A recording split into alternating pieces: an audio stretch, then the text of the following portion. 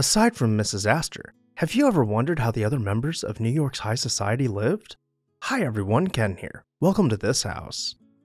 Ambrose Lanfear Norrie's entrepreneurial spirit came to light in 1882 when he discovered the iron ore of the Gogebic Range. His discovery not only led to the inception of the Norrie mine, but also played a pivotal role in birthing the town of Ironwood, Michigan. His business endeavors expanded as he held prominent roles in the Ohio Mining and Manufacturing Company and the Buffalo, Rochester, and Pittsburgh Railroad. Beyond the realms of business, Norrie was a celebrated figure in New York society. From hosting lavish dinners with 100 guests to receiving a coveted Stradivarius violin from his dear friend John Willing, Vincent Astor's uncle, Norrie's life was brimming with opulence. The most elite clubs in the city proudly counted him a member, adding to his extensive influence. With his acceptance in high society came the expectation of building a mansion in Manhattan. He hired the architecture firm of Renwick, Aspinwall, and Owen to design for him a stately 4-story limestone mansion on a narrow lot at 15 East 84th Street.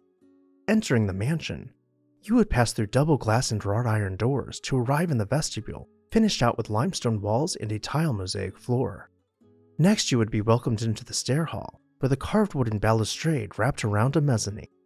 The double-height ceilings continued into the Great Hall, where a massive limestone hearth allowed for cozy alcoves to be tucked away on either side of the fireplace. In the dining room, the ceilings dropped to accommodate electric lighting, with bulbs dangling from the pleated fabric. The hand-stenciled ceiling in the library became a dramatic point of interest as the rounded windows rolled to a point, slicing into the barrel-vaulted ceiling.